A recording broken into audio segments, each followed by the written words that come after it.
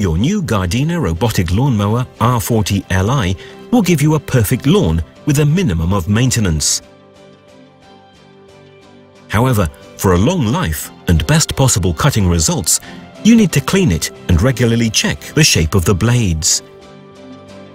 Wear gloves when working with the razor-sharp cutting blades and make sure the main switch is off.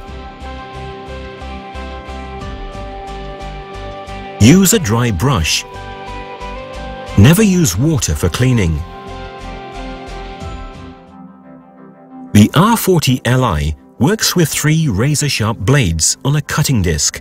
For healthier grass and excellent cutting results, the blades need to be sharp and therefore regularly changed depending on the wear. Again, turn off the robotic lawnmower at the main switch and put on your gloves. The tool you need for this is a large screwdriver. Replacement blades come with new screws. Always change them as well. Place your robotic lawnmower on its back on a soft, clean spot. Hold the plate and unscrew the cutting blades. Clean the area under the blades. Use the new screws and attach the blades.